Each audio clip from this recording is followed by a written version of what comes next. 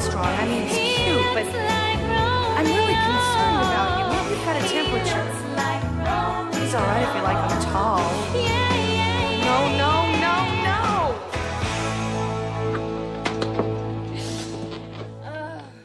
Ladies and gentlemen, boys and girls, my name is Joe, also known as Jay-Z Productions on YouTube. Today I got an amazing and wonderfully talented guest. What is your name, miss? My name is Elisa Heinsohn. Welcome. Thank you. Heinsohn. Thanks for having me. You're welcome. Got a couple questions for you, Miss Heinsohn, if you don't mind. Sure. Okay. So what are you doing during these times of quarantine? Oh, gosh. Well, I have a performing arts studio, and we did have to shut down, in March for a week or two. And then we just geared up again and did all of our classes on Zoom, or as many classes as we could fill. At least we got to see the kids and even the adults, and they got to, continue their training and stay in shape. And we were just fortunate to be able to do that via Zoom. That kept us pretty busy, I have to say, during that whole beginning of the whole shutdown. That kept us really, really busy. But thankfully, still in business. Thank goodness. Yeah. It's probably different, right? The Zoom classes compared it's probably pretty different. I have to tell you, they're so much harder. I'm working twice as hard. It's good for me. It's keeping me in good shape, but exhausting. Yeah. And at least you get more tech knowledge too. I mean, right? I'm telling you, that's not my forte, but I know a lot about Zoom, more than I ever wanted to know. So yeah. Nice. Okay. So what made you want to become an actress, and who inspired you? Who's your biggest inspiration for acting? Very good question. So I can't remember a time that I didn't want to be, particularly a dancer when I first started out. I loved it. It's where I felt alive and most comfortable and most me. I was a really, really shy kid. So shy, I just wouldn't talk to anybody, wouldn't answer the phone, wouldn't answer the door. I just was incredibly shy, except when I was dancing. So it just made me feel alive, that I didn't feel as a normal person, if that makes any sense. Okay. So that's where it started, and I don't really ever remember thinking I wanted to do anything else. And then I moved to the city, and I met a guy named Roy Miller. He was an actor at the time, and he is the one who introduced me to the theater and acting and singing and all of that. The first job I got in the city, I was 17 when I moved there, was Oklahoma. It was the first audition I went on, and ended up getting that job. But that is what motivated me to really kind of hone my other crafts, as in acting and singing. I just fell in love with it. Okay, now my inspiration, my gosh, there were so many, I can't tell you. When I was very, very young, it would have been Allegra Kent. She was a ballerina, New York City Ballet. And then as I got older, I have to say Debbie Allen was one of my idols. Just loved her, and I got to work with her. I never even imagined that would happen, but I did get to work with her. She's amazing. Jane Fonda. Oh, okay. That's another one. There are a lot, so I could go on and on, but I'll leave it at that for now.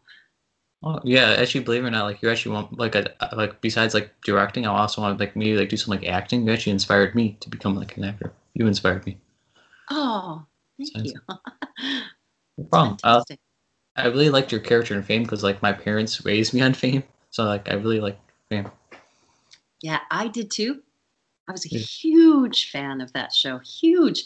And that last season, they were looking for a couple of characters, a couple of kids, and then a teacher. I think they hired as well to play a teacher. And they came to New York to look for look for some talent. And, luckily for me, Yeah.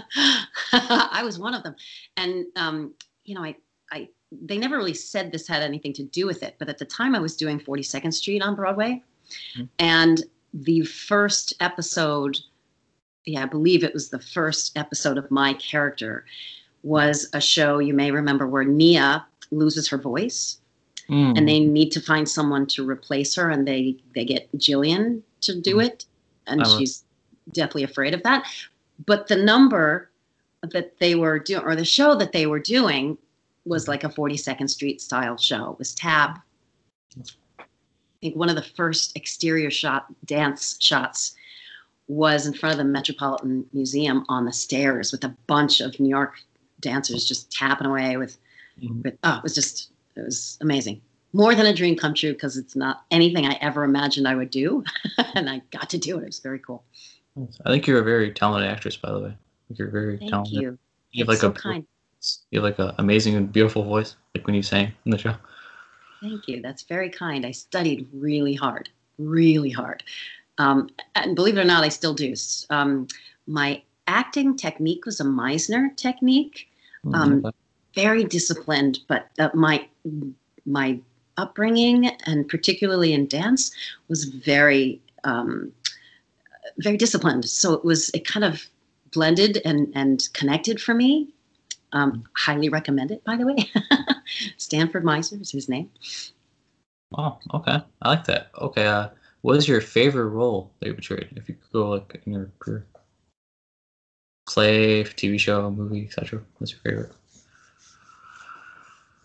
So there were favorites for different reasons. That's kind of a cop-out, isn't it? But Jillian was one of them. Fame was an amazing experience. I don't think, since then they've done shows like Glee and things like that. But, gosh, to be able to get every week to get to be able to sing and dance and act with these amazing, talented people that I used to watch, and admire so much years before. That was amazing. And they had such a great rapport together, and they were very welcoming. I didn't ever feel kind of left out. It just I jumped right in, and they were very kind and welcoming, and also kind of helped me along. This was something brand new for me. So it was good. Debbie Allen, she was directing at the time. Yeah. I was so in awe of her that I had to kind of talk myself down to be able to perform, really.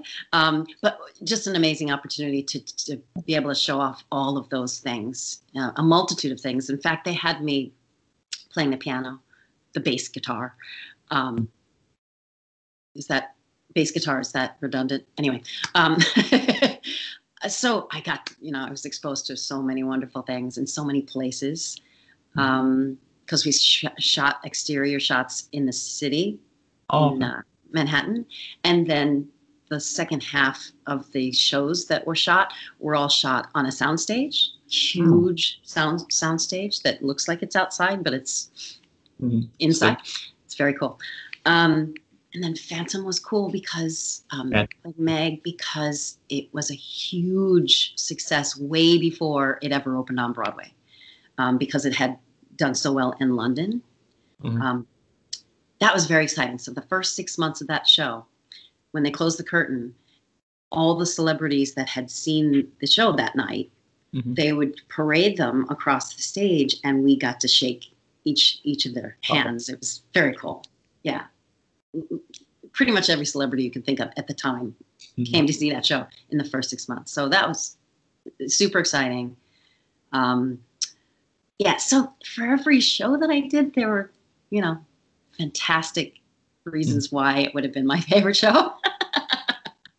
Whether it be the cast or the director or the material itself. There are just so many reasons why I loved each show that I have done. Nice. Believe it or not, I had like a variety of fame. Like, do you know Mr. Cerberus, Michael? He played Ian. Michael. I had, Yeah, of course. He and I got the show together. Yeah. Yeah. I, He is amazingly talented guy and I've a really nice guy. Yeah, he's cool. He's an awesome. Yeah. He's a pretty cool interview. I had He him. really is. Sorry to cut you off. Sorry. Okay. I had him, Olivia Barish. Yeah, Olivia. She was also, so she got hired kind of halfway through that last season Mm. that Nia, I hate to spoil it if they're even anyway, Olivia came on halfway through that season. I won't say why, but Okay, yeah, and then she's lovely. yeah, she's pretty cool. And then she like these people like they tell it's so cool the experiences like to hear like what they had. I've had on Nia people Nia. I've had her on Miss Yeah, People. she's so lovely and so amazing. Yeah. I've had on Carlo and Parado. Yeah. Yep. I had on like Danny. yeah. I've had like a variety of co-stars. Maybe like at the end of the podcast, I could show you like a link, and you could be like, oh, what's like one of my co-stars? I would love it.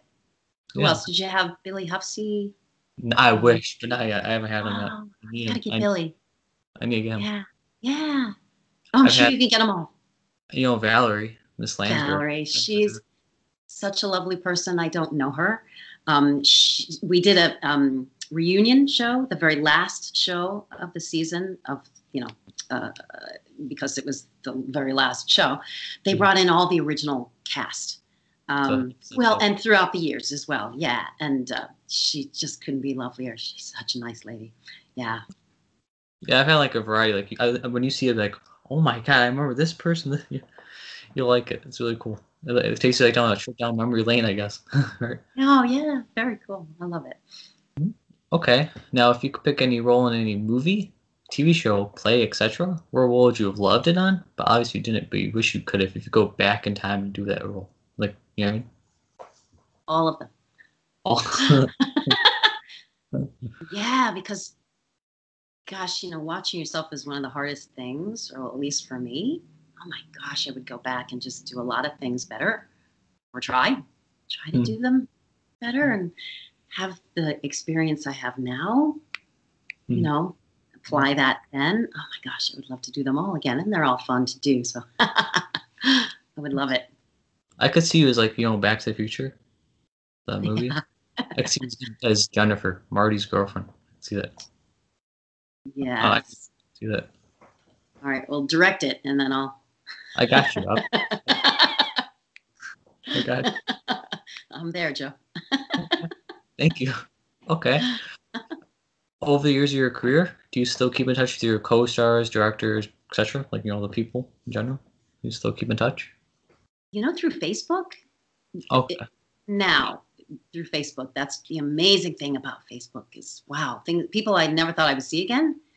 I get to see and hear, hear about their lives. Gosh, otherwise I don't. It's such a weird business, right? You get a show or film or anything, commercial, anything, and you become really tight and close with these people because you're working really intensely with them. And a lot of times, you're written in the story is you're very close, whether you're, family members or something like that. So you become really, really close for that amount of time that you're doing that show or film. And then, the show is over or you leave the show or whatever the circumstances are, and you go to the next show and then you become really close with that cast. It's such a very strange business, but you kind of get used to that, how that works. Mm-hmm. But usually when you get back together with the cast member, no matter how much time has passed, usually it's like no time has passed at all. Mm-hmm. Nice. See, social media comes in handy though for that. Oh, definitely. Most definitely. Okay. Now, who was the coolest person you've worked with? The coolest. Excuse me. Coolest person. Okay, let me think back. So, Carol Burnett did an episode of Fame because her daughter, Carrie, who was fabulous and such a loss to this world. That was very cool. I was a huge Carol Burnett fan, and so were my parents. All right, let me think. Michael Crawford was pretty cool. Okay. Very quiet guy. Like, I got the feeling he was really shy. Okay. Whereas people might think he was kind of arrogant. I related to him because I was a shy person. He was just really shy. And his last performance, which was a year later, a year after we opened, Sarah Brightman left 6 months after we opened. I think that was contractually, that's how it worked. And then Michael Crawford left a year later, 6 months after Sarah. And his last performance he was so genuinely emotional. Spoke to the audience, like we kept the curtain up, and he spoke to the audience about how he was feeling, and he was through that and all that makeup and all that and that mask. He was just tears were just rolling down his face as they were for us as well. But that was cool. That was really cool. Sarah's the sweetest lady, just the nicest lady. She kind of was on vocal rest all day long, so she didn't really talk much. But during the show, she couldn't be nice. She was just the beautiful, beautiful inside and out. Okay, so I could go on and on, but Okay. Wait, I have one more. Barbara Eden. I did a show with Barbara Eden. That's awesome. Do you know Barbara? Do you know her? I Dream of Jeannie. I Dream of Jeannie. We would go around backstage doing that the whole show. She another very cool lady. I would love to say to you, of the people that I've met, that they've been jerks, but really they're not. They're really genuinely good, nice, super talented people. Nice. See, believe me, like I was raised, my parents, they raised me on 50s through 90s, so I know like lots of TV shows, music. Yeah, so, that's cool. That's the best. The best of the best in those years. Yeah, okay. So what director taught you the most, and which director would you love to work with?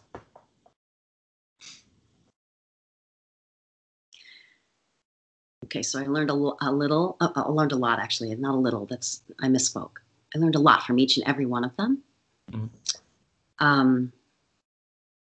So Debbie directed a lot. Not all of them. She directed a lot of that last couple years, I think, but my year with Fame.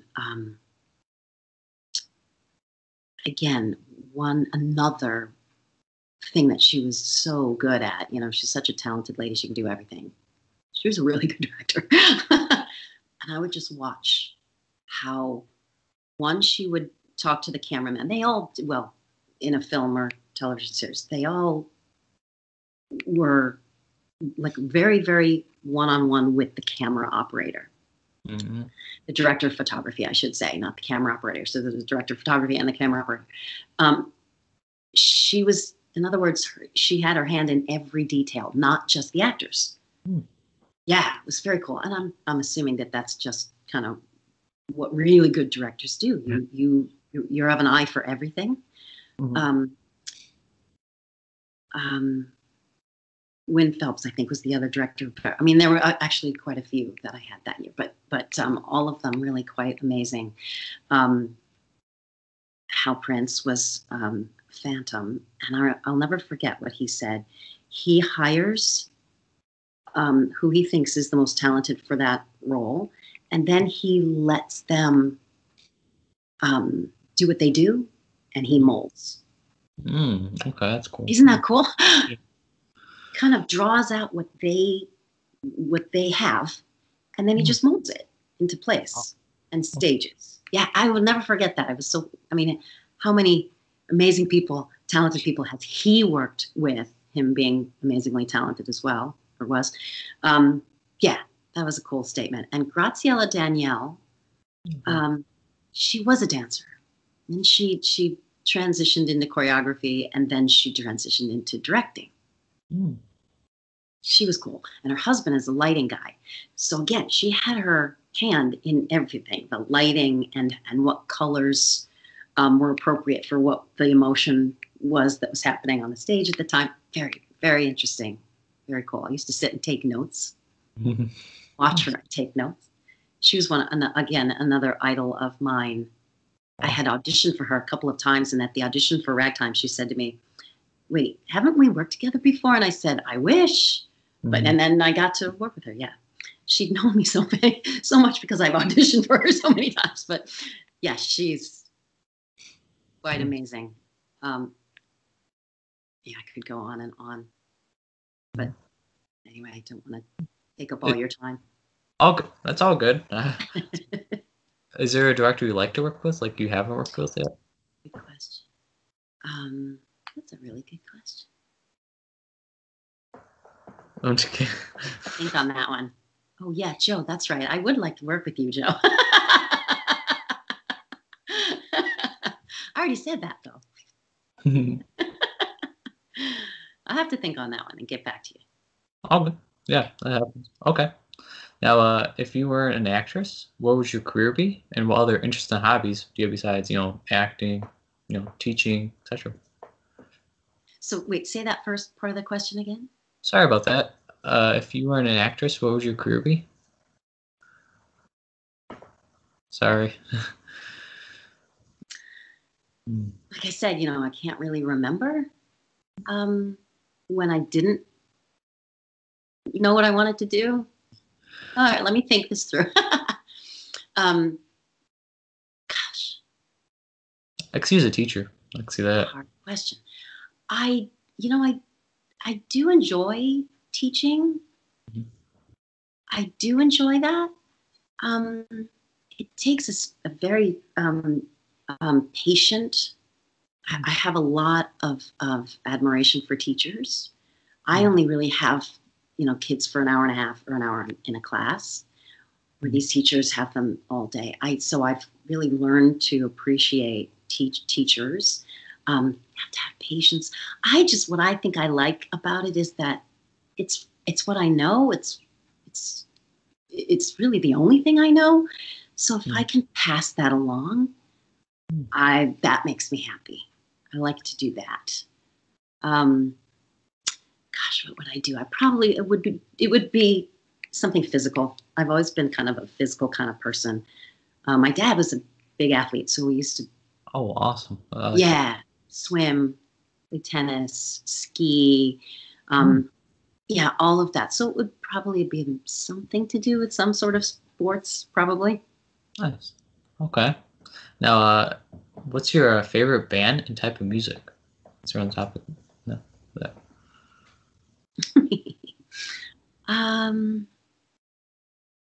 Probably my favorite type of music would be rock and roll, 70s rock and roll.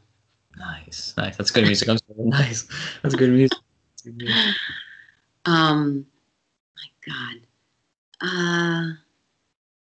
Favorite band, so it would be. I used to love REO Speedwagon. I can't sing that.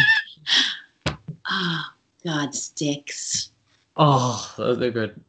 That also brings back a lot of memories from my high school years. You know what I mean? So I would have to say that. Yeah, those are my favorite. They're both from out in Illinois. That's where I'm at in Illinois. So. There you go. Oh, that's cool. Yeah, I actually got to meet my favorite band, believe it or not. Really? Who? Okay, there's 70s, 80s, and 90s, but their lead singer passed away in the 90s. Do you know the band? They still tour. Do you know the band? I give you another hint if that helps. We Are the Champions? Oh, my friend. We'll keep on fighting. I know the song. Who sings that? Who is it? Queen. Queen. I love Queen. I do love Queen. I met Brian, the guitarist, and Roger, the drummer. I actually met them. Oh, wow. That's fantastic. So you saw them live and you got to meet them? Mm-hmm. Oh, very cool. I like that. Yeah. That's very cool. And then, quick question, since we're on the top of music, it's up to you. Like, if you remember the words, do you remember the words of the Romeo song? Like, he looks like Romeo to me, or something. You know what I'm talking about from Fame? Yeah. He looks like Romeo to me. That's all I remember.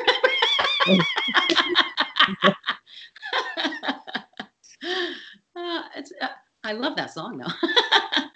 It's a really Yeah, good song. cool. That's what's so cool about that show is they wrote this music, right? Mhm. They orchestrated it, they recorded it, then we had to learn it in a day Wow. and then record it. And then when we performed it, it was a click track. So we would basically, sing along with ourselves, basically, kind of lip sync. That was kind of a complicated thing because you Wow. really do have to sing along with yourself to get your mouth to match the click track. Yeah. Wow. That was an interesting thing. And then you move on to the next song. You know what I mean? So it's not like a Broadway show where you sing that over and over and over and over again every night for months and months. You just kind of move on to the next episode. Yeah. Do you have a favorite Fame song then? Like, since you watched it and then your time on Fame, like, do you have a favorite It's got to be the theme song. theme song? Okay. Now, what is your favorite sports and favorite team from the sports? That's tricky. Sorry. So, it would have been when I was a kid, my dad's favorite team, right? But now I'm married to Mark Bovey, who you might want to interview. Done a bunch of Broadway shows, but he's a Pittsburgh Steelers fan. He's from Pittsburgh, so I'd have to say the Steelers because we have to watch the Steelers, and we have all the Steelers paraphernalia, and I have the whole costume, the Steelers costume. So yeah, I would say the Steelers, even though I'm living in New Jersey. So is football your favorite team then? I mean, favorite sport? Well, I think it's probably the most exciting for me to watch, if I'm watching on a television. But my son plays baseball. He's a big baseball guy. So I like to watch him play baseball. Okay. Okay. And you guys got Big Ben with the Steelers. He's really good, Big Ben Roethlisberger. Yep. They love Ben. Okay, my favorite food would be pizza. Okay. Ice cream, chocolate chip cookies. Nice. Hopefully when things get back to normal sooner rather than later, are there any projects you have in the works? I don't. Well, so what I'm doing right now is writing a show. Oh, nice. Just really just to give my so I sort of have a company of students that we do a musical every season, every spring, and I was trying to figure out how to do that and how we do it with masks and or partitions or staying that far apart. How do we do that? Except to write about what's happening right now. So I'm actually in the process of doing that. I know you said you wanted to be a writer. I do like to write. I don't know how good I am, but I do like it. I like to do it. Well, if you need any ideas, I could shoot some your way. Got you. Thank you. I'll take you up on that. Okay. So what advice would you give younger people or people in general who want to become an actress, actor? Like, what's your advice? So one piece of advice that a woman gave to me, her name is Margie Haber. She teaches in Los Angeles all kinds of workshops and classes, acting classes, and she has this method of cold reading. How to cold read. It's actually kind of a brilliant way to do a cold read in an audition. Anyway, she gave me a really good piece of advice. She gave me a couple of really good pieces of advice. One was learn to love to audition because you audition a lot as an actor. You're always looking for a job.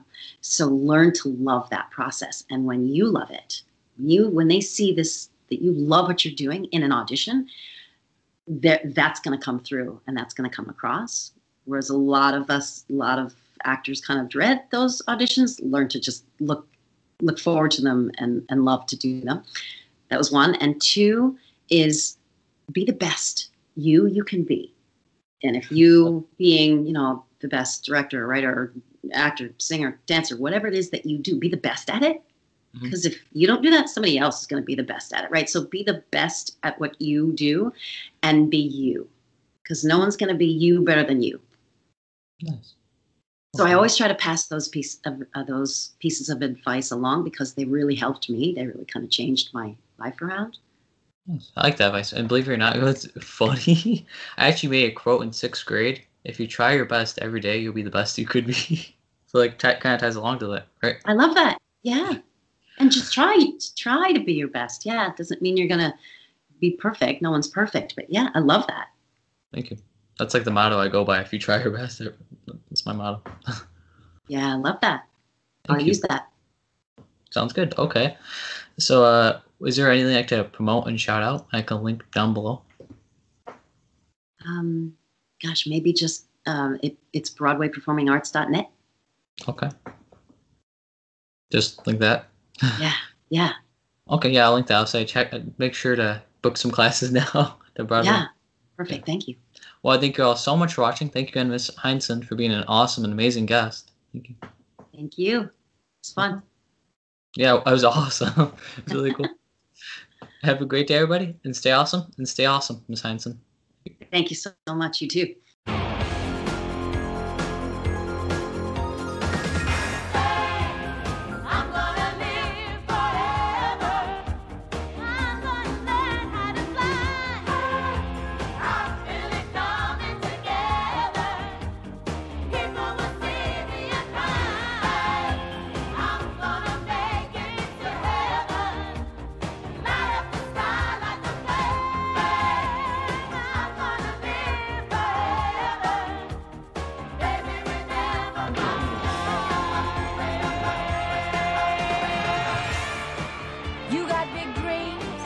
You want fame? Well, fame costs. And right here is where you start paying in sweat.